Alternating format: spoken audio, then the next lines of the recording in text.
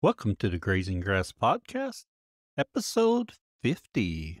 The Bosnang fence was huge. I was having cows that were getting out. Calves would walk under because they would just barely get touched by the electricity. So learning how to build a Bosnang fence was fantastic. You're listening to the Grazing Grass Podcast, helping grass farmers learn from grass farmers. And every episode features a grass farmer and their operation. I'm your host, Cal Hardage. On today's show, we dive into a world of rotational grazing, land management, and sustainable farming practices on a California ranch. We explore the journey of Dana Wilson and her family as they manage their 40-acre property with Highland cattle, meat goats, chickens, and ducks. And we include a little conversation about eating duck eggs. And for the overgrazing section, we talk about prescribed grazing. You'll definitely want to catch that. Before we get to Dana, let's do 10 seconds about my farm. I had told you last week we had some exciting news and we would be able to share today. Sadly, it looks like we're at least another week off from sharing that news about our farm. So look for it next week. I was really hoping to get to share with you today, but hopefully by next week we'll be able to. It's the first part of April. It's a little earlier than I wanted, but if you have hair sheep, you know those rams are difficult to keep in a pen. So I have lambs happening everywhere. Lambing's going on. I want to say I've had at least 10 lambs born today. I'll go out later and take another look, but lambing season's here. We are about a week off from calving season. So that should be starting pretty soon too. Anyway, enough about me and my farm. Let's talk to Dana. Dana, we want to welcome you to the Grazing Grass Podcast. We are excited you're here today. I am thrilled to be here. Thank you. First of all, thank you for putting the podcast out there because I have learned so much. And thank you for bringing me on. Well, thank you. I appreciate that. Dana, can you tell us a little bit about you and your operation? Absolutely. I love to tell the story because for me, it's a dream come true. My parents, myself and my partner and our 4 children are all working together to run this ranch. And that to me, that's it. What else could you ask for? Yes. My parents were able to purchase the property that we're on, which is about 40 acres, last May, so May 2022. And we are taking it kind of out of a continuous grazing situation where there was a herd of Highland cattle here. And we basically inherited those cattle and thought, okay, well, what are we going to do with them? We didn't really understand what to do with the cattle and realized, though, that they are a fantastic fire abatement process for us. So we left them, and I had researched a whole lot about rotational grazing even prior to this purchase. And so now we've got Highland cattle, we've got meat goats, we've got some chicken, we've got ducks, and my whole family is just really enjoying running the whole process. Yes, you have a beautiful place. You have a YouTube video on your website I watched earlier. It's just beautiful there. It really is. It's my paradise. You know, it's a bona fide silvopasture. So we've got rolling grassy knolls with oak forest kind of dotted throughout. And the Highland cattle absolutely enjoy being in the forest. So do the goats. Now, you mentioned you had read about rotational grazing or adaptive grazing before purchasing the lands. So did you all purchase the land with some of this in mind? You know, we had originally searched for property for my daughter, who is 17, so that she could run her horse training business. And we kind of came down the dirt road, turned the corner, and went, oh my goodness, we have to have it. And it didn't actually fit what we wanted for her, but it's working out. She will be running her horse training business here in the future. She's off to college now, or soon to be off to college. And when she returns, she'll be able to do her horse business here. And in the meantime, now I am able to practice my rotational grazing and turn out some what I think is going to be really high quality meat product. Oh, yes. Well, very good. That sounds really exciting for her as well as you. Yeah, she's looking forward to it. And I can't wait to build a, kind of a legacy for her to come back to be able to run her business. And where are you located? So we're actually in Northern California, a little bit, about an hour and a half northeast of Sacramento. Not quite to the foothills, but not down in the Central Valley either. So we're about 700-foot elevation. And right now it's wintertime. And I mean, I understand that it's a California winter. So we're not really, there's no snow, but we're definitely feeling, the rain. It's a good winter this year. I'm looking forward to what spring and summer are going to look like as far as grass. But we're definitely getting through this winter, hopefully keeping everybody alive. And here's a note: don't kid in the wintertime. Oh, yeah. It's not great. Even a California winter? I mean, our goats are California goats. And so therefore, when it drops down to 28, they say, hey, wait a minute, this is chilly. Let's not do this. The cattle, on the other hand, have no problem with it. They've been out here for years. I think they're enjoying the wet and the rain. Oh, yes. So tell us a little bit more about your environment there. What kind of weather are you experiencing in early March? In early March, right now, we're getting down to a heavy low would be like a 28. That's pushing, that's really cold for us. And then our days are, a really nice day is all the way up to 60, 62. So it's pretty ideal. I mean, I realize that. Yes. Our animals they're doing well. They really are. We had a goat that kidded just a couple days ago. And so, she's a little bit cold, but she'll make it. Oh, yes, yes. And have you all been getting a lot of rain? We really have, thank goodness. I mean, California is always in a drought, right? Oh, yes. And now we are starting to get our reservoirs back, and we're starting to see the kind of rain that we would need to see over a number of years to actually sustain a situation where we're not in a drought. However, one season, it's not going to bring us all the way out, especially with all of the desertified land that we have. I mean, the whole Central Valley it's really hurting in terms of what it can sustain, what sort of moisture it can actually hold. And one season of rain is not going to cover it. Oh, yeah. Yeah.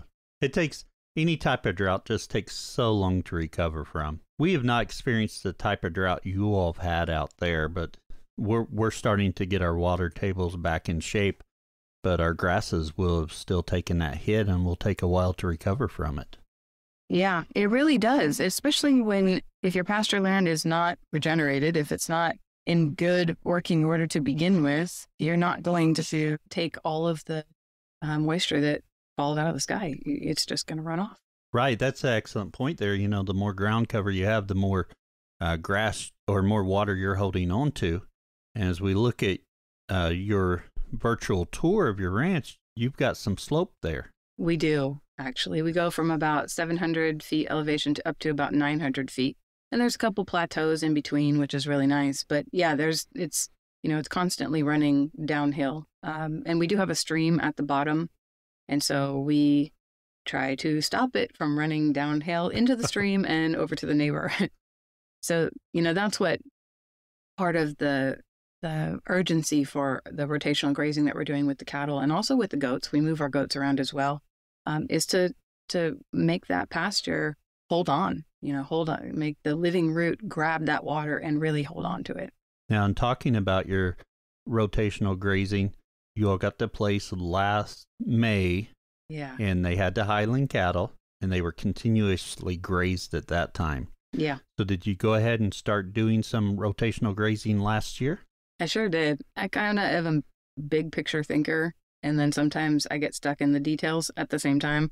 So it's 40 acres. And I said, okay, well, we're going to divide it into 40 pastures, which is quite a large task to take on considering. Undertaking, wasn't it? Yeah. Yeah, it was. Now, luckily, the previous owner had quite a bit of material here that he was already working with. He did have some polybraid wire. He had a couple of chargers solar chargers. I don't even know what model they were, but they were here. And so I'm a big fan of use what you got. Yes. And especially if it was not something you had to buy. There was a whole bunch of T-posts here. So I just started putting T-posts down and did a wagon wheel. Basically the idea is I put my daughter's equine facility in the middle, and then I ran a wagon wheel all the way around it so that no matter where we were at, we could bring the cattle in, work them if we needed to. And the water is all right there kind of in the middle. Oh, okay. The water situation is fantastic. We've got a couple of different wells here, and each one produces about 60 gallons per minute. And for those of us that didn't know what that meant, that's basically a fire hose everywhere we go on property. Oh, yes. So our water is beautiful. So no matter where I go, I've got plenty. That is wonderful because you can get all the polybraid and fencing if you want to use reels, get that all going, but water's a limiting factor so often. Well, it sure is. I mean, you put your animals out in a pasture and they have nothing to drink, they're not going to stay there. You're right, yes. So you're able to water basically in the central area. It's pretty easy for us to put kind of a stock tank in every pasture. Oh, yes. And just pipe water directly right to it, even through a hose. So is that how you've been doing it? Do you have a watering trough you move with each move, or do you have permanent ones set up? I have a couple permanent ones, and then if we get our cows back out into a pasture, if I've taken one of our pastures and I've divided it in half and put them in the back, I can drag a water trough out to them and a hose, and we're good to go. Now, you mentioned some of those materials were there when you all purchased it. So were the cows used to electric fence at that point?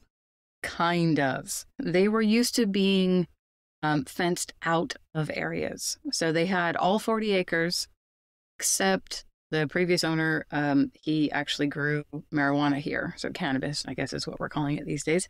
And so he fenced them out of those specific garden areas. So they were kind of broke, but they weren't entirely broke to being fenced in.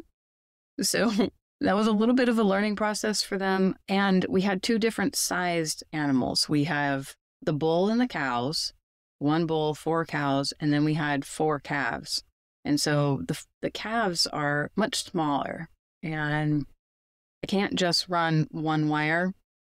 Yes. I've got to run at least 2. And the ground out here, especially during the summertime, it gets very dry. We're in the summertime, we're pushing 110. So we dry out kind of like a bone. And unless you have a gigantic ground rod system set up, then your fences are not very hot. So I had to learn about positive negative fence, POSNEG fence. And that's something saved our pastures because I could control my animals better with the POSNEG fence. So you've got some negative lines ran as well as positive lines. I do now. So hot lines and a ground line. Yeah. So basically the way we set it up is your energizer, you have a positive line comes out and grabs onto one poly wire, and your negative return line grabs onto the other. And then instead of causing the animal to complete the circuit by standing on the ground, your animal touches both of those lines and they don't want to do that again. Right, yeah. And it's independent of the moisture in the ground, which for us it's necessary. So is that how you're planning on doing all your fences? I think probably, yeah. Or do you have a ground rod for when it's wetter? I mean, I do have a ground rod in the ground. Like I said, our animals are different sizes. So we're kind of running a cow-calf bull operation here. And so I think we're going to maintain that positive negative. It just works really well. And I have to run a couple lines anyway. So it works great. Oh, yeah. Very good. I've never used a fence like that, but I know, especially when you're considering sheep and goats, you come across that type of fencing more often. Definitely. And then for our goats, we use a net. Oh, yes. Which it's fantastic. So on your cattle, I've seen plenty of pictures of Highland cattle, and we've had past guests, Eli Mack, who was on one of the early episodes. He's big into Highland cattle, they have more hair. So do you find they have a little bit more trouble getting shocked? Your Energizer has to be pretty hot for it to shock them? Or is that just a misnomer that I have in my mind? Typically, I'm trying to deliver a shock right to their nose, Yes. which of course is clean and wet. But if they do side swipe it, then yeah, I mean, if I'm up above 7,000, then we're okay. If I come down anywhere between 3,000 and 4,000, then they're not feeling it quite as much. Yeah, in an ideal situation, they're going to explore the fence with their nose, and then they're not going to come back to it. Exactly. Although, when they're grazing and they walk forward, they do sometimes hit it with kind of like their withers area. Yes. So, yeah, if they do have more hair, it definitely could provide a little bit of a barrier for them. I know with our sheep, they just have their hair sheep, but their coat is just a little fuller than maybe a goat. And my fence for them has to run really hot. And it has to run really hot for a goat too, but that's just the goat's personality. Oh boy, is it. Yes. They're so much fun though. I mean, I know so many people who are very anti-goats because of their personality and their willingness to just get after whatever they're doing. But their browsing capabilities are, I mean, they're amazing. As you look at your property with all your oak forests and other things, you have so much browse available for them. They're an ideal animal for your site. They really are. And, it's a little interesting. People, I think, maybe don't know Highland cattle will browse quite a bit as well. And they definitely, what they won't eat, they definitely will run over and use their horns. We have a couple different type of pasture where we have oak forest. There's big, tall, beautiful heritage looking like oak trees. And then we have this more of a bushy oak that comes through. And the Highland cattle will go through. They won't really necessarily browse the leaves of the oak, although the goats will. But they will walk through it, stomp it down, rub their horns all over it, and they clear it out pretty well as well. I wonder, and this is me not knowing the answer to this, so it's wondering, the acorns from an oak has tannins in it. I wonder if the leaves have that as well, because cattle are not a big fan of tannins. Yeah, they do a little bit. Goats love them. And we have to be careful with the oak, with the acorns. If we have a bumper year, then we have to be very careful that the cows are not bloating, and because they love them, they'll eat them, and it can cause some problems. And you mentioned earlier your wagon wheel setup. How often are you trying to move your cows through your paddocks? Oh boy, trying is the right word there, huh? There's never a right answer. It changes for everything. Right. So we haven't yet experienced a full growing season. Mm-hmm. We're just now into March. We're starting to get green, but the weather's still cold enough where we're not, exploding. Grasses aren't going gangbusters right now. When that happens, we'll be moving hopefully once a day. Right now, it's probably more like once every 3 days, once every week. It just kind of depends. As I said before, it's a kind of a conglomeration of my parents helping and myself helping and our children. And so it really just depends on who's here and who can monitor those moves. And my parents love to do it, and I love for them to do it. But I also want to make it easy for them. They're supposed to be retired. Yes. But they've moved to the country, which of course is the opposite of being retired. And so if I can get the paddocks set up in advance, then they can just open a line and then the cows move through and close the line and they're good to go. I understand that, and I get that, because I want to do daily rotations, but to be honest, most of the time I don't get daily rotations done because of time constraints for me. So I try to set up paddocks on the weekend so it's easy for me during the week. And then that depends upon the amount of time I have on the weekend as well. I usually have enough time, but it just takes some time to get all that going and then to make it easier for you when you're rushed or someone else doing it. exactly. And so during this non-growing season, I've tried to put in some not permanent infrastructure. It's kind of semi-permanent. I've got T-posts laid out in this wagon wheel so I can just run polybraid through it with insulators.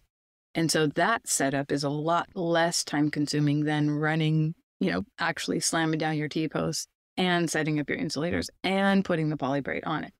So we've got some semi-permanent infrastructure. And, I think that's actually a really good point too, is that until you know what you're really doing, don't put up permanent infrastructure, right? It would have been terrible if I had come in the first month and spent thousands of dollars on real fences because I didn't know where the real fences needed to be. Right. Yes, that's a very good point. And polywire gives you that, or polybraid gives you that great opportunity to test out how you want things laid out. One property I have that's leased, it's 80 acres. I went in and ran a high tensile wire down the middle of it to divide it long ways. And it makes it real easy for me to make breaks or paddocks in there. And I can set up a whole bunch, and then I'm just taking down fence. And I usually don't put a back fence because I've only got 2 watering points on there. So I need cattle to be able to go back to water. But I am strongly considering going in and changing my high tensile fence, which is not difficult. It's just one wire on some fiberglass posts. But it's still, I got to go in and do it. Had I gone in there and did a permanent fence, then I'd be like, that's not getting changed. No, absolutely not. Yeah. And I like to think I know a little bit, and I don't, but I like to think so. Yeah, and even with the high tensile, there is the ability to change and adapt. I mean, that's the whole point of what we're trying to do here, is adapt to the pasture, to the animals, to the market, to everything. And I think that sometimes ranchers in general get kind of this, maybe not, it's not that we're uneducated. It's just maybe we're not a high level of education as far as the view, right? But I think that it's important for us to educate the consumer about what it really takes to do it right.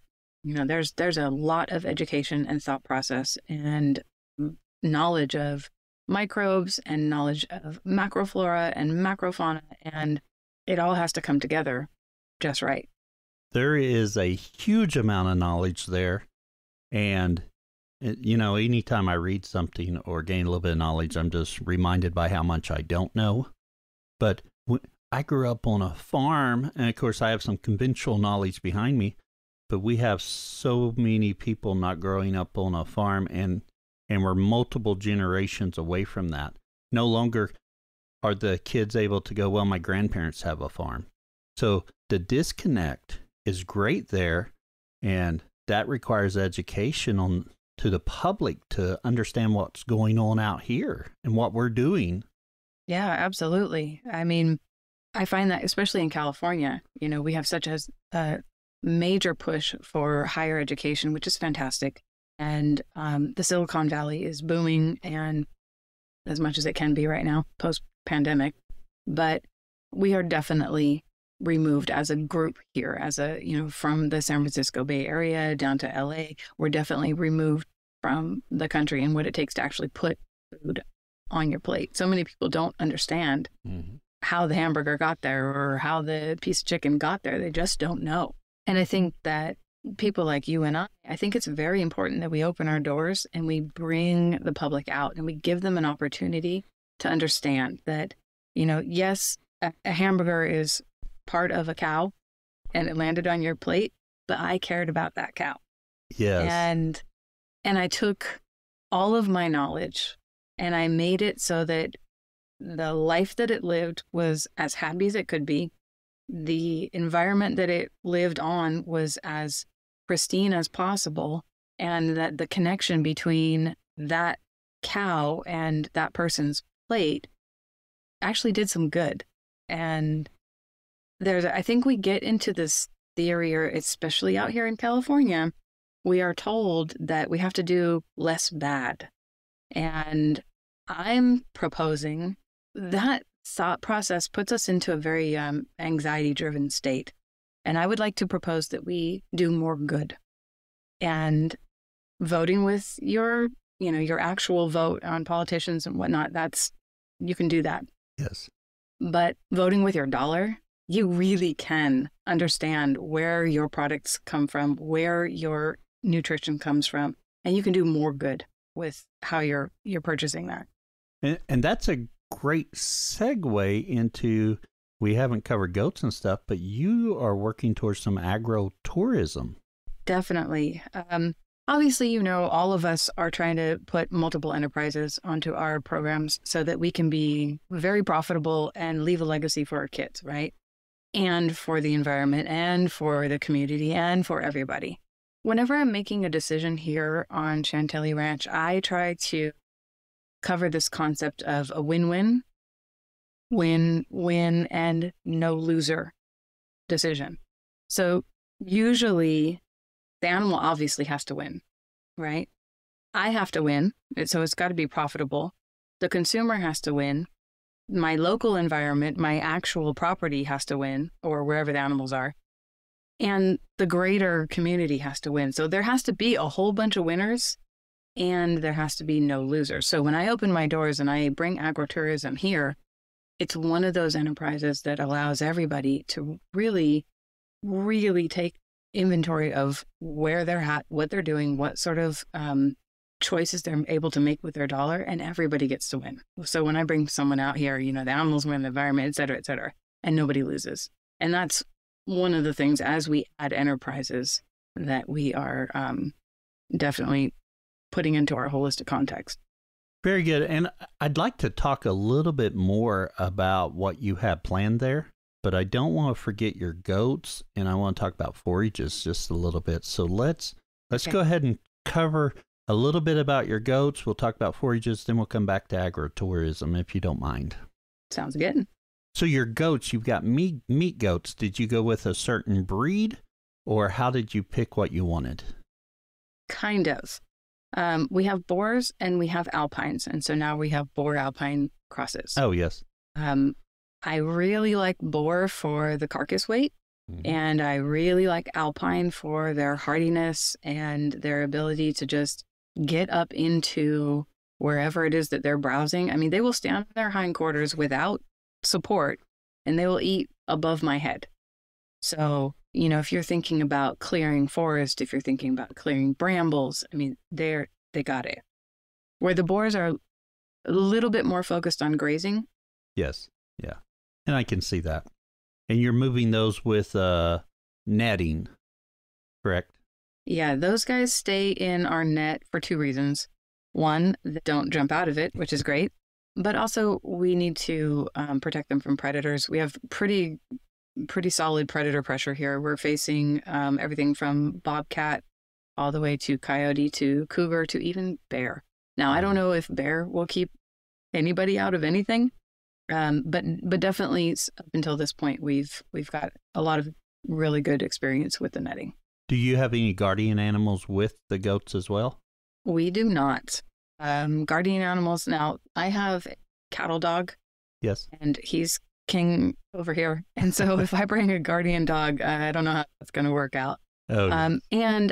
And because I don't have any guardian dogs, I'm unsure of bringing on a puppy and spending the time that it takes to train. And so at this moment, we're just using the netting. And that's worked fairly well for you? It's worked great. I see how my dog responds to the net, and he would love to put a lot of pressure on those goats and herd them. And he is very respectful of that net because it's got him a couple times, and he doesn't want anything to do with it. So a little bit on your netting. What type of netting are you using? How long is it? Are you using multiple pieces to build a paddock? Yeah, we usually do. It's electrostop, and I bought it at, can you believe I have a local electric fence store? Oh, yes. It's amazing. Livewire. They're right around the corner from us. And the people there are fantastic. So I can actually go and stand in a store, talk to people, and then purchase product there. It's fantastic. So it's electrostop net. And then we have a couple different chargers that we use for it. And what I'll do is I'll take up to 4 strings of net, which are 164 feet long, and put them all together. Oh, yes. So I can do big paddocks. I can do little paddocks. Our goats tend to like 4 of them together. Oh, yes. Very good. And you talked about earlier, you've got goats kidding. So you also mentioned winter kidding. So are you thinking in the future you may change that up some? Oh, definitely. Absolutely. This is one of those things. Oh, if I had only known when. Oh, yes. We've got a buck that we would have pulled for sure about 7 months ago. Because having kids, we had November kids, we had December kids, and now we've got March 1st kids. And I didn't like any of it. Oh, yeah. I would much have preferred them to be out in pasture with no concern of rain and no temperatures below 50. But again, I realize we're in California, so what am I complaining about? Yes, but I completely understand.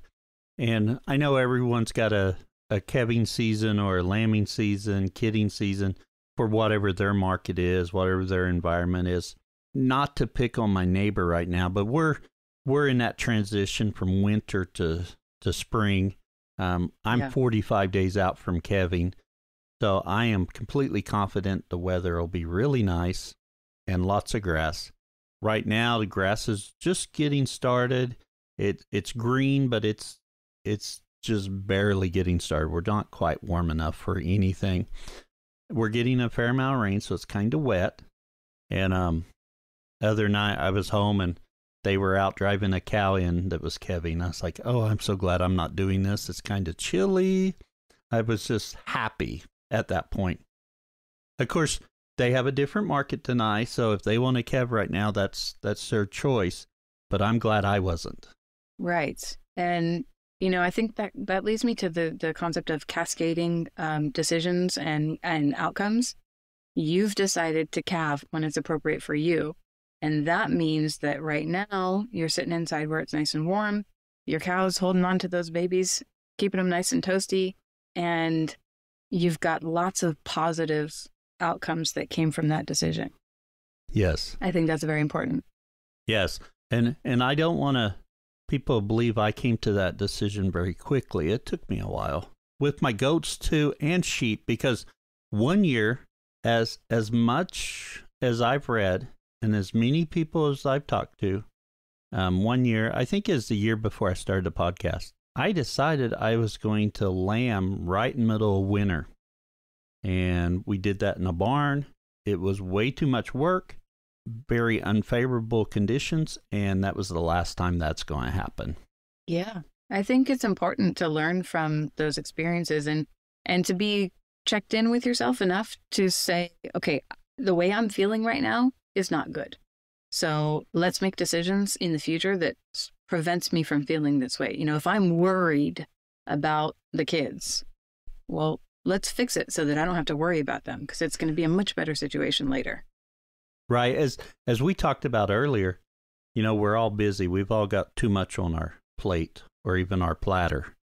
So we want to minimize things that are like that causes you to be so worried about that you can't focus on everything else. That's right. I'm sure that could have been worded better, but that's where I was going. No, I like the platter wording, right? Because you're right. It's not just a plate. It never is. It's a platter. It's an entire community. It's an entire family. So beyond the goats, you have chickens as well. Are they getting to free range, or are you moving them, or do you have them in a set pen? They're kind of just our personal chickens. There's also 3 ducks. Don't ask me how we got ducks. I don't know. Yeah. I think I got them for my kids or something. But I did find out that I absolutely love duck egg. Oh, yes. Or duck eggs. Yes, delicious. If you've never had it, please try it. It's fantastic. Well, I just had a conversation about duck eggs this week at a local farm store. A couple in there were buying chicks, and I told them they needed to buy more, and they said, oh, we have some. They're like, we can't afford, they've got a few kids. We can't afford to buy eggs, so this works. So we've got eggs, and we also eat duck eggs. They said, we love duck eggs. I said, well, I've had duck eggs a few times, but I can't quite convince my wife that it'd be fine. And their suggestion was just mix a duck egg in every once in a while. So it's very important that my wife does not edit this episode now. Oh dear. Yeah. Mix a duck egg in. It really is. I mean, you can do some research also on nutritional content. Obviously, what they eat is a factor, but Yes. I do think that there's some information out there that suggests that duck eggs have a lot more calories and potential for nutrient dense. Yeah, I plus they just are delicious. I mean, they really are. And it happened for me. I didn't realize that my ducks were laying eggs, and I made an egg and ate it and went, whoa, wait a minute. This is different. It was a hard-boiled egg, so I hadn't cracked it open yet. So when I cracked it open, I ate it, and it was absolutely delicious. So I'm sold now. I don't even know why we have chickens anymore.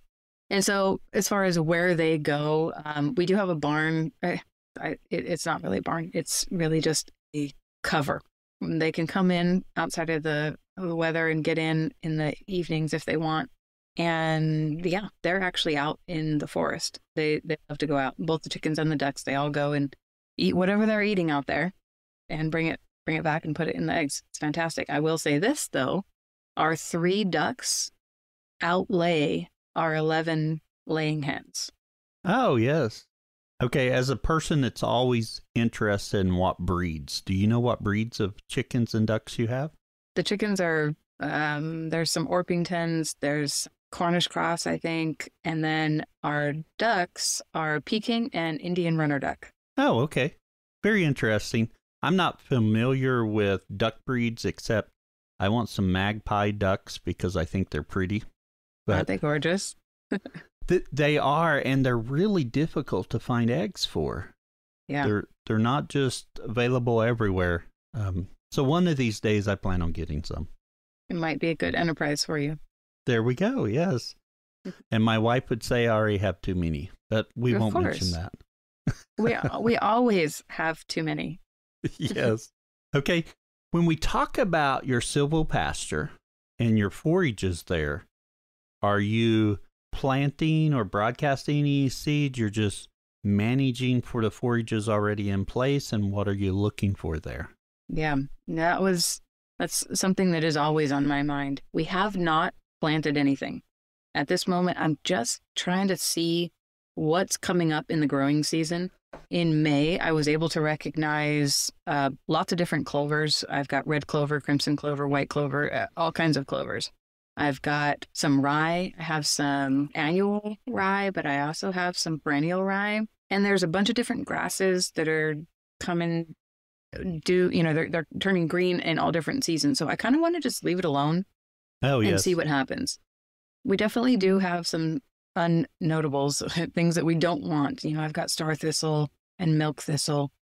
So hopefully we can either stomp those out or graze them out with the goats. It remains to be seen whether any of our grazing animals will touch the thistle and at what stage in its life. I'm not sure yet, so we'll see.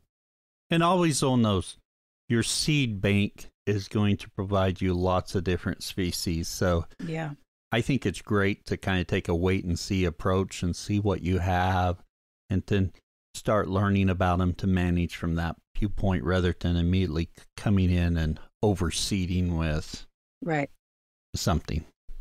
If you've taken the tour, you can kind of tell that there's really nowhere on the property where I could drill anything. That I don't have a pasture that I can actually run equipment in. And so I would have to broadcast and let, hoof and mouth put it onto the ground. And I may do that, but I like the wait and see. One, I don't have to buy seed. Right. So that's great. Yes. And two, if I can just encourage the local, whatever's here, whether it is native or improved, quote unquote improved, if I can just let it do its thing, then that would probably be the best. Oh, yes. Yep. My cows are very used to this flora, and so they're very comfortable eating what's out here. So why would I change anything? Right. If it's working, let's just continue with it. Yeah. I mean, I understand changing the set stocking density and moving them through the pasture better, but I think we're going to hold off on seeding anything. Oh, yes. Yeah. And what's your plan with your goats and your cattle?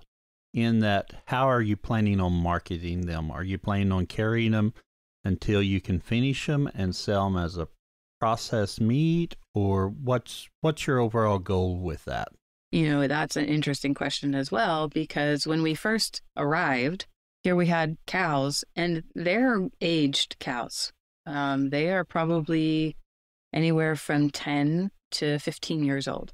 Now, Highland cattle produce a little longer in their lifetime. They can produce all the way up to 20, So now, in my mind, in every, maybe not every, but most cattle ranchers' minds, you're looking for steer and you're looking for 20 months, as a finished product.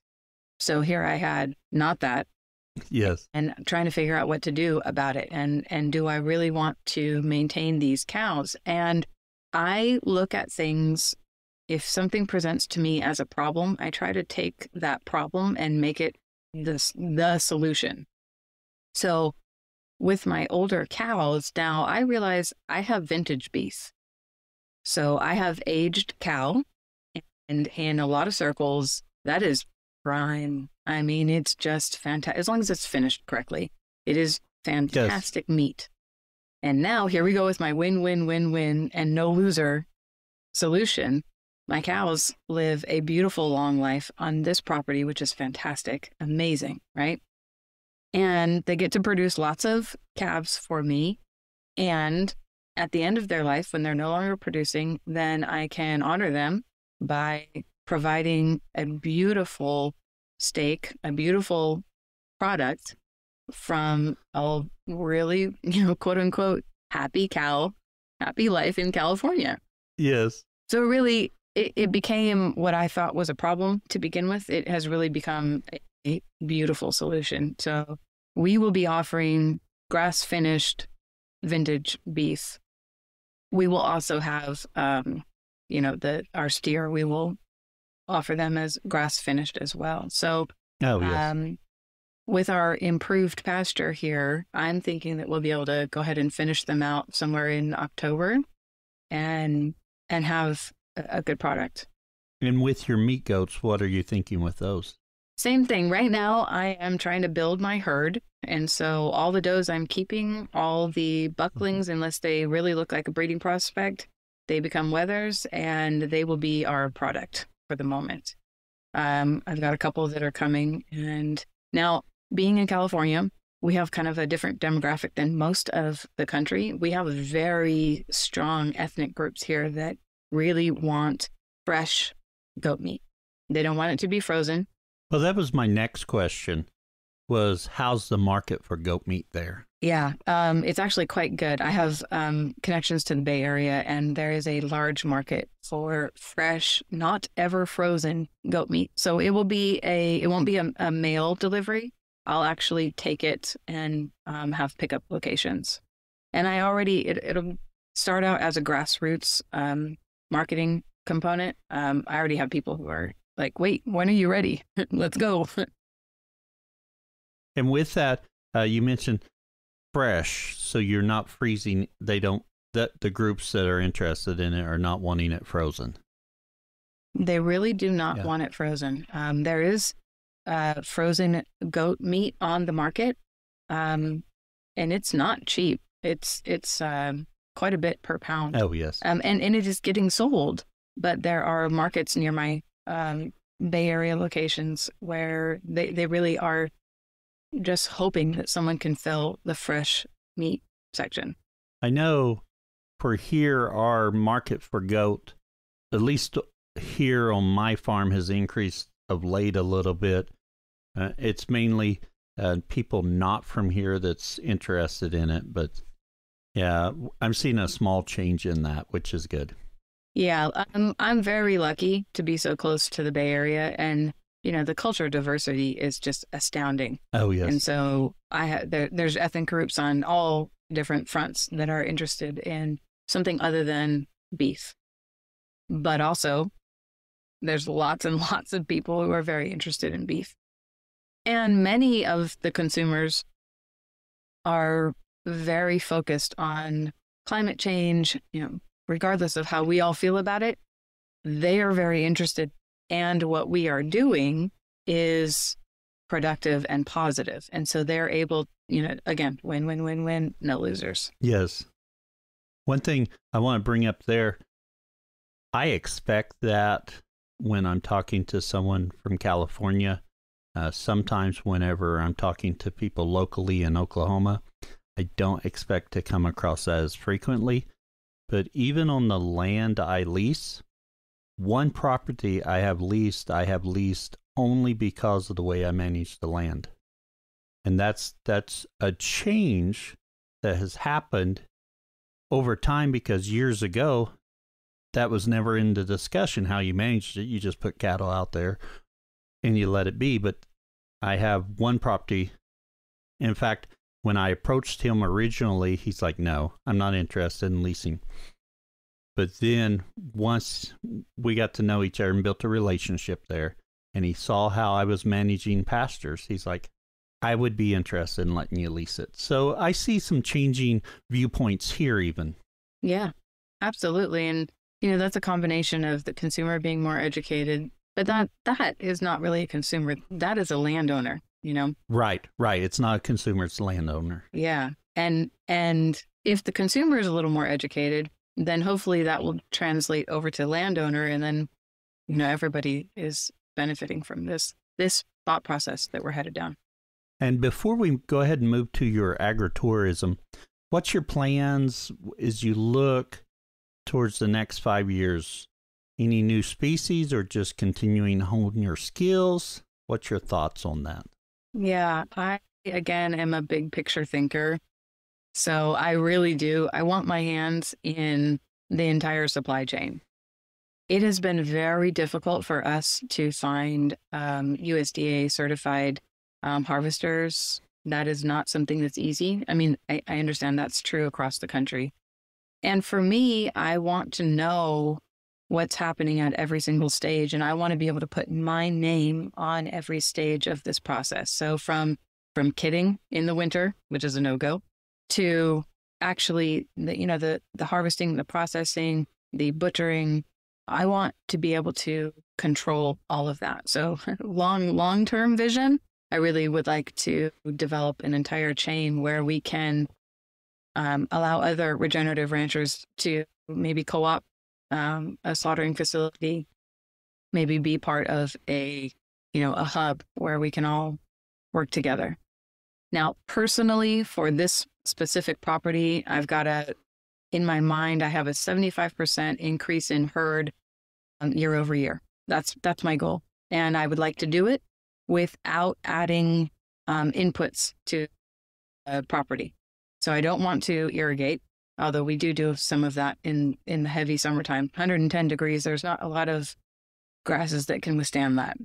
So we do irrigation in the summertime, but I would like to limit that as much as possible. So increase our herd sizes of goat and cattle and also decrease our inputs. Sounds like great goals there and a nice big picture for you to work towards. Yeah, I definitely like the big picture. And pivoting back to your agritourism, what's your plans with that? So I would like to have a couple of very nice tents set up where people can come and stay, kind of like an Airbnb, stay in the tents. So like a farm stay.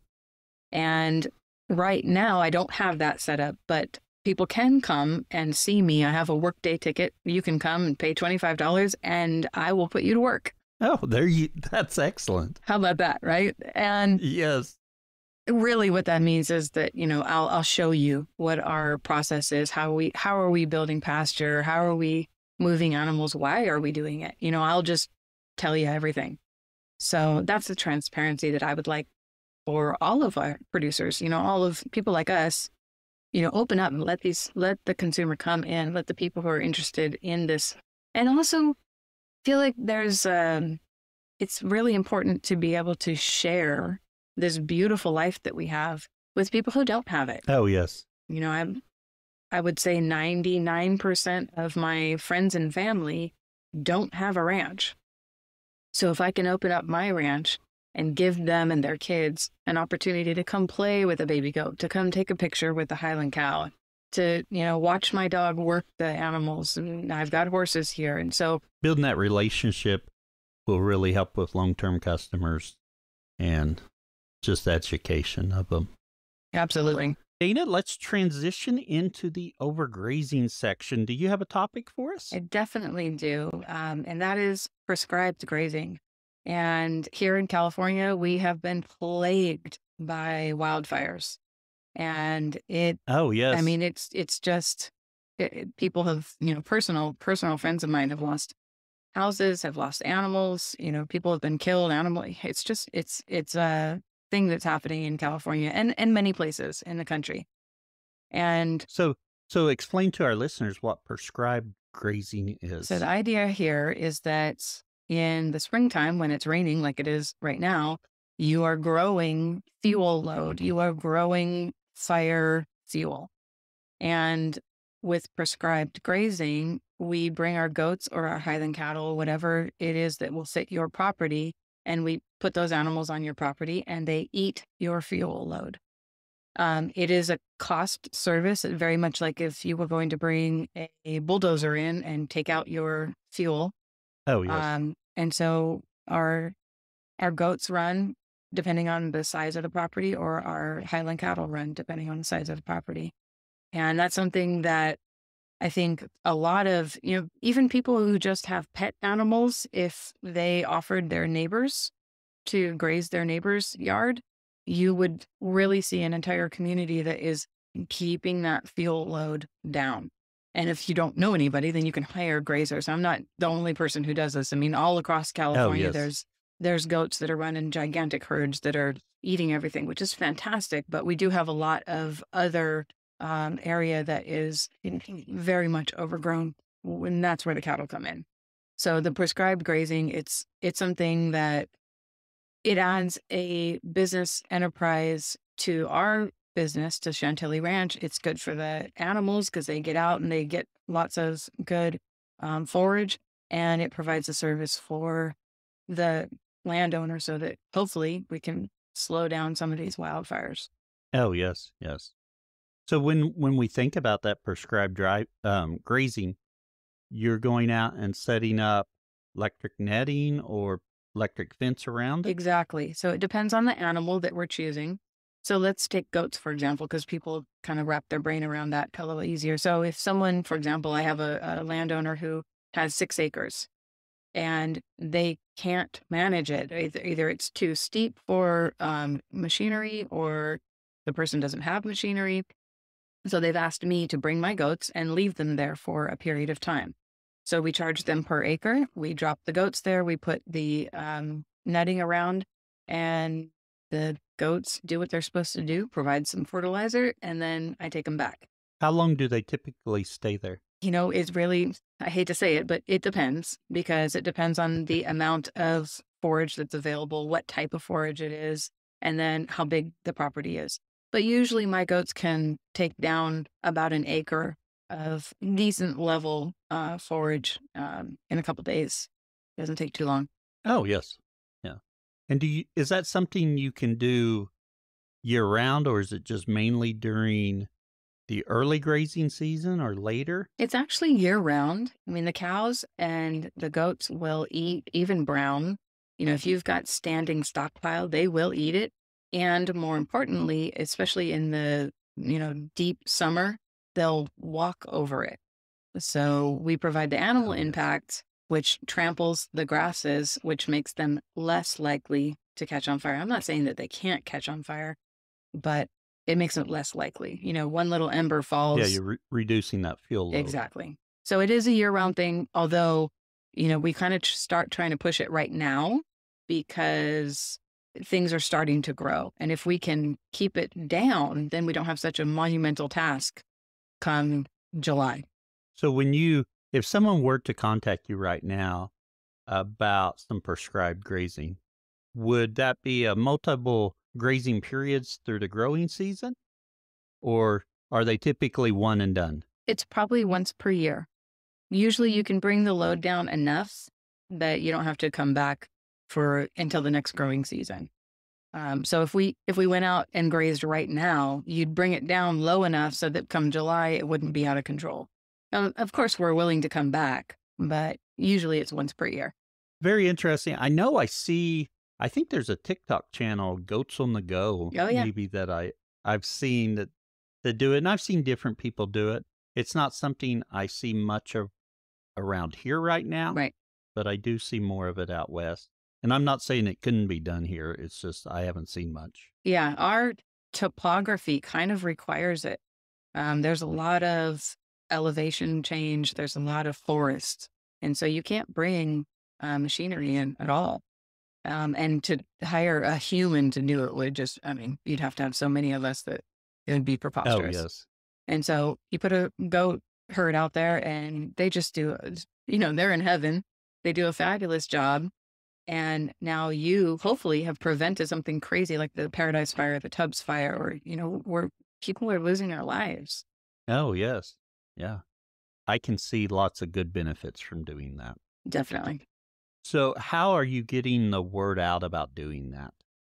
There's definitely a word of mouth environment that we have here, but also all the social media outlets. It doesn't take but a small post, to let somebody know that you have it.